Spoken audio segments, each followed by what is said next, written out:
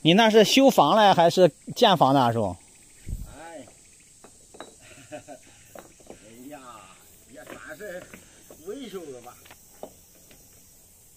那房子不是没人住了，还维修它？啊，我下去看看，看你怎么建的。那没见过这盖石头房子呢。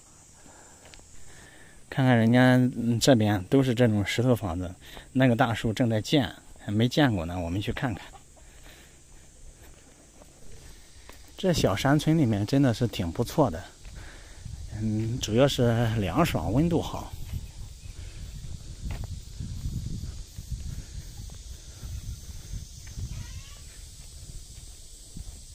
看看，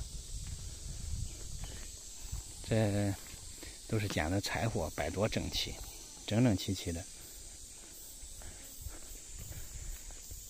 他们这边很多这种大木留下来的墨。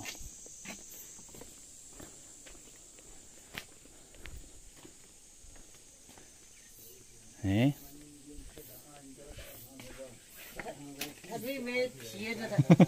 你好，我看着这大叔在这里搞房子呢，我说没见过呢啊。这个坏了，是吧？累累的。像以前建这种房子还不少费事呢啊。这也记不得，这都是老土房了。哦。也不想叫它塌了不显眼了。是。你看以前那石头房子多厚墙，是不是？哦，是吧？对，住着舒服。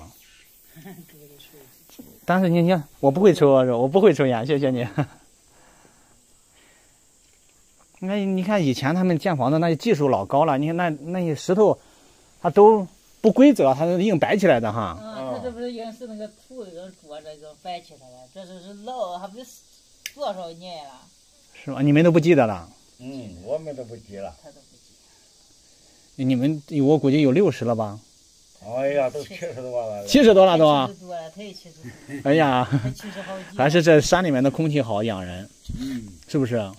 比城市的空气好。你们都看他们很多石头房子都没人住了，你们这还住着呢哈。俺都在这住，冬天也不很冷，夏天也不很热。小孩就不在这山里住了，小孩都去城里了，只有老年人喜欢这山里面。你还别说，现在城市里面的老年人也喜欢山里。是不是好多人来这山里面避暑啊？哈，对不对？山区树木多，氧气好。对，树木多，氧气好，温度也好，晚上凉快。城市污染的厉害。对，污染厉害。你来到山区，你这个呼吸空气，你感觉顺畅不顺畅？顺畅，对，呼吸都舒服哈。对。但是唯一的不好呢，就是山里面，它还是没有城市的热闹，是吧？对吧？你买点东西啥的方便。对。我现在的条件还是好一点。对，现在好一点，对。路好了，对。哦，就是买这个的买那个的都有。对。不过现在，这个国家也重视山区的发展，是吧？也扶持。你看这山区建的这路啊，都多平嘞。是不是啊？以前那肯定走路都不好走，我估计。对，一看都开发了，那小路那就不能走，那都是各种拉碴，不能走。对。我看那里面好像是以前是喂什么？喂牛的哈。对。哎呀，这石头房子以前建这一处院，估计要建好几年，是不是叔？就是说。因为那个时间修这个石头房都是没有钱呀，都是一件一件修的，不是说一下就能修起来的。哦，那主要是那个时候没有机器，那时候都人工背的，往上背是吧？他都是他跟他互相了嘛，他给你修，他修了，你再给他修，他再给他修就修起来了。哦，对，真的修个房子真不容易，那过去哈。不过你们在山里面，石头方便哈。你不用说那个家户个人。那清朝末期时候到民国，中国人的水泥都不会造。对，那时候没有水泥，你看。叫水泥叫什么的洋灰，从太平洋上过来的。哦。你像那个当时国家那个落后程度到什么程度？对对对，现在不一样了，现在哦，你国家还那么落后的，你何尝一个个人就更不行了？对对对，他就是这个本身这个劳动力。对对，这下面是菜窖。不是。不是。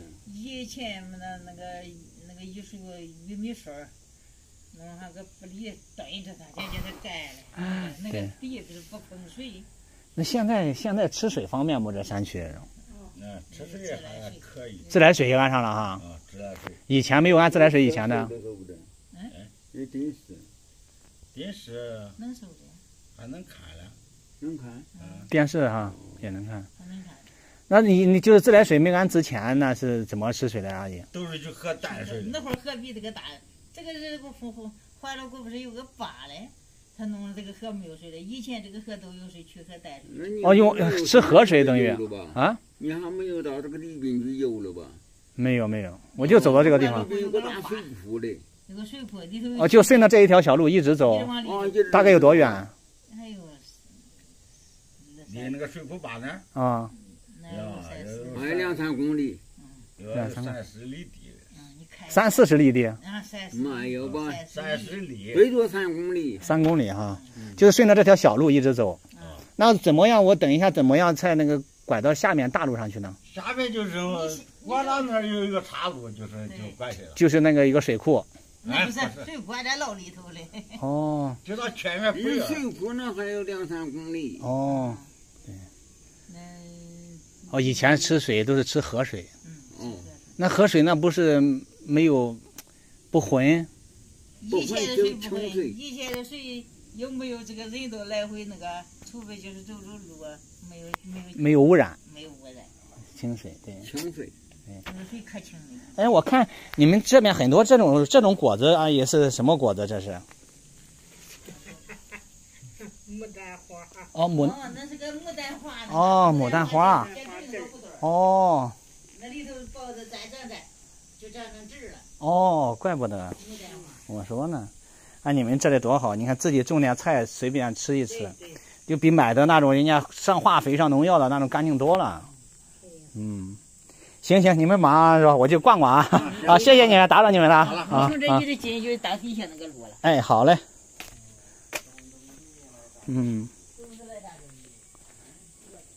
看。